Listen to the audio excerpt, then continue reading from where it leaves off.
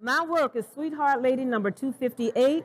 She is a process of healing. She has 155 sisters that look very much like her in various colors. I'm showing her off because number one is Women's Month, and I thought, all right, what better way to represent women other than with a strong woman who is going to be the representation for all the women to come. Ideas, joy, love, peace, inspiration, excitement, all of the elements that women do and do so very well. I'm very proud of her. She really looks good framed up. The process I use is fabric, 100% fabric, and wallpaper. I found these beautiful wallpaper books, and I figured the paper was too pretty just to dump in the garbage, so I had to find a use for them.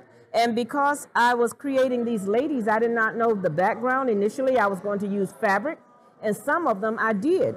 But I love the fact that they lie so pretty, and they are easy to work with, and they are forgiving. If you make a mistake, you just throw one on top of the other, and you thought it was meant to be there. The headdresses are all hearts. It's a process whereby I'm healing my heart. It has given me joy to be able to put her together along with her sisters. It has helped me to become a more forgiving soul because I didn't want to forgive my father for taking my child so early, but he gave me these in order to let me know my heart will be all right at some point. So it's an ongoing process.